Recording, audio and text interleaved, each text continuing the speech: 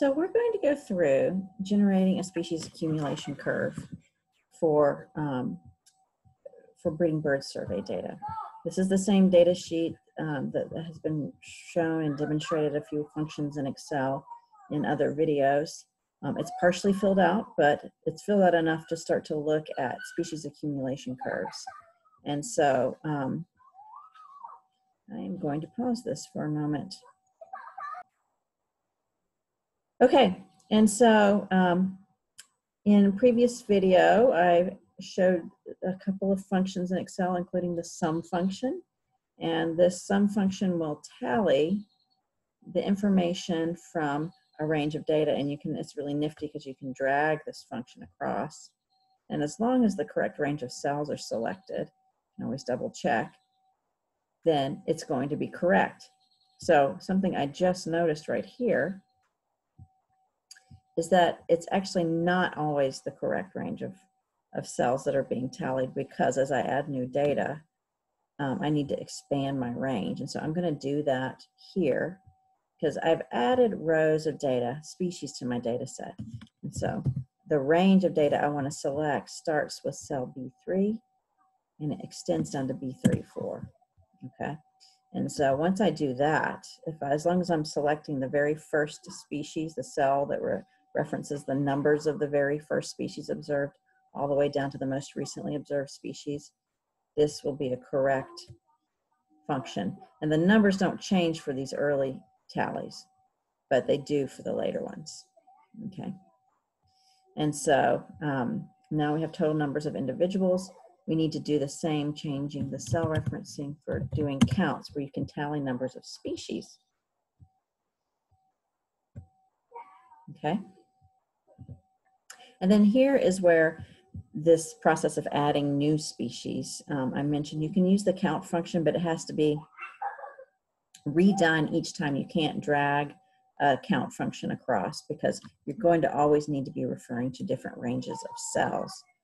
But I can pretty readily do that in this data set. It's not going to be so large that I can't use the count function to count the new observations from a data set. Okay, and so I'm going to do that now for this range of data. And all I'm doing is I'm dragging to the cell where I can see, because I'm adding species to my list as I go. I'm not resorting or reordering them in any sort of way, and it makes it easy to count the new species added. So I'm dragging up to the point where I see that there's a new species that wasn't detected in the previous survey. Make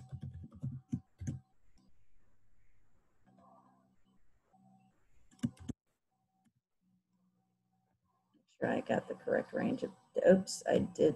Okay, so this is, oops, see? I have to do this. The only thing I have to do is make sure I'm referencing the correct range of cells, which I wasn't here. Okay.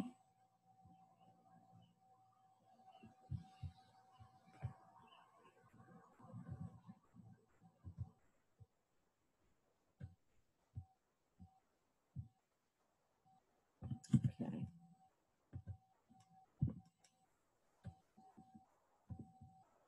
This data set, it goes here. So I'm showing myself making an error because I think it's important to see not only that the people that do this all the time make errors, but to see how I'm checking. I can see by going into this formula and looking at what's been selected. And this appears to be okay. Okay. And so I'm in K, I'm in column K. And it looks like nothing new gets added in column K.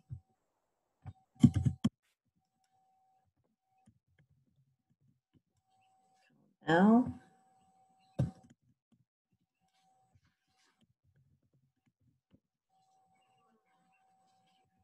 M. So I've done a shortcut here by typing the equal sign in rather than selecting the function key. the function symbol here, and it's a shortcut you can take.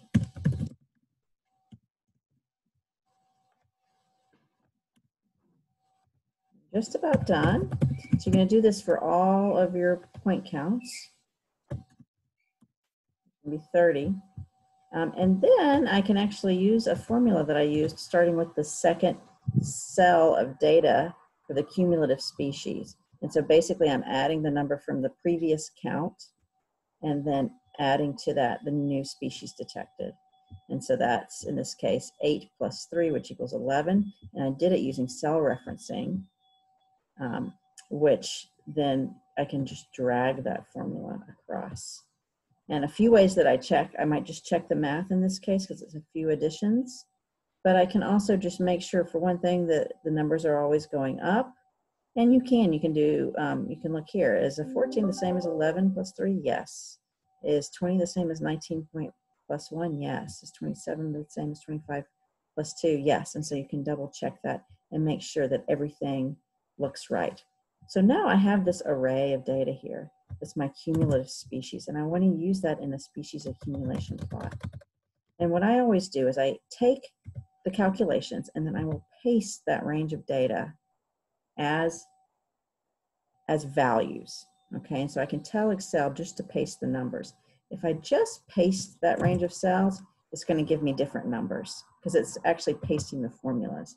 But if I hit paste and right click on that, I can select this icon for what it says paste values. And it's just at this point pasting now the results of those formulas. There's no more, if I click on these cells, I don't see a formula anymore. Whereas when I click in these cells, I do see a formula. So I have that range of data.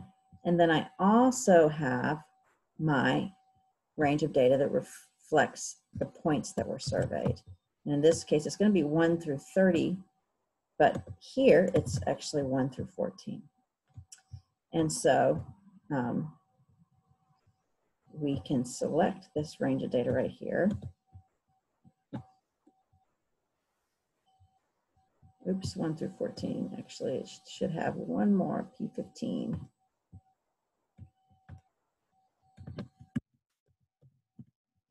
And if you actually highlight this data, click Insert, and select on Charts, I would start, I guess you could make a line chart or a scatter chart. I tend to prefer scatter charts, scatter plots. And you can actually see here that I have a default scatter plot that got made when I selected that scatter. Now the thing to make sure when you're looking at it is that you have the correct data. Okay, and so you can go into here and view the series, format data series. Let's see if we can select data. That's what you need to select, is select data. And series 1, so the horizontal, so the x-axis category is your plots, P1, P2, P3, P4, P5, etc. Okay, so it's plotting those. And then the y-axis are your cumulative species. And so you can actually verify that. This does look like the number 8 all the way up to the number 32. And so this is what my species accumulation plot looks like right now. Once I have finished one, I will actually label my axes. So you can actually add things like axis labels, axis titles it's called. And so I can label this axis and call it number of plots.